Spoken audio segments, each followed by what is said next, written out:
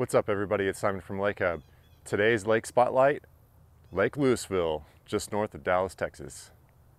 Lake Lewisville is about 30,000 surface acres, and it is right in the middle of the Metroplex. What's kind of cool about it is that it's surrounded by about half that, about 16,000 acres of woods and open land and parks and all that kind of stuff.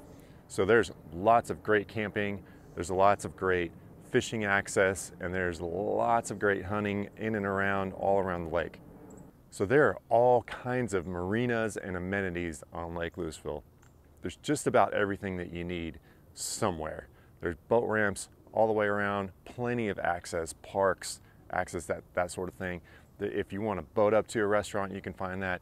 If you want to rent a boat, you can find that. Bait, ship stores, all that kind of stuff. Plenty of amenities being in the Metroplex as it is. Right behind me on this point over here is I-35E. So one of the most notable features of Lake Lewisville is that the interstate crosses it, right? So it kind of splits, the northern part of the Metroplex and kind of the further reaches, and then the, suburbs of Dallas. But I see a lot of people posting up underneath the interstate bridge and fishing. Looks like they're fishing for crappie. And underneath a bridge is always a good spot for crappie. It's a nice wide bridge, and so there's a lot of shade. Sometimes, even like kayakers and boats will lash up to one of the posts and just hang out there in the shade and fish. So Lake Lewisville was originally a smaller lake called Lake Dallas, and so there's just on the other side of from Dallas of the lake bridge is the city of Lake Dallas, small little city, kind of lakefront community. And Lake Dallas used to be this much smaller. Now it's one of the back arms of Lake Lewisville. So it's probably, I don't know, just off the top of my head, maybe about a fifth of the size of what the lake is now.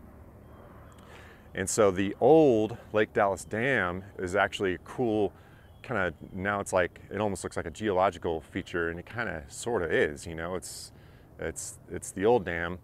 It's a great place to fish. There's a couple of channels through it now that have been, blown open to make the lake bigger.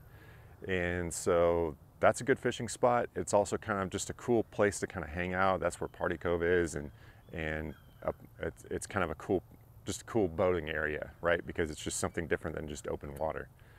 So being squarely in the Metroplex, there's almost always noise here at Lake Lewisville.